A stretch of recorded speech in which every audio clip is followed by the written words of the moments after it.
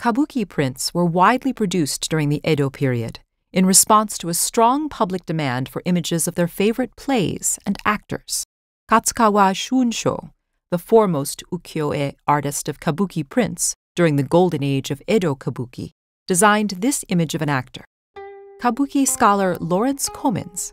This is Ichikawa Danzo in a Shibaraku role, with a great long-sleeved, persimmon-colored suo robe and matching persimmon-colored pantaloons, hakama. The red-striped kumadori makeup, wig with power paper, and impossibly long sword are all emblematic of the role. The outrageous scale of the outfit and makeup reflect the tone of the performance.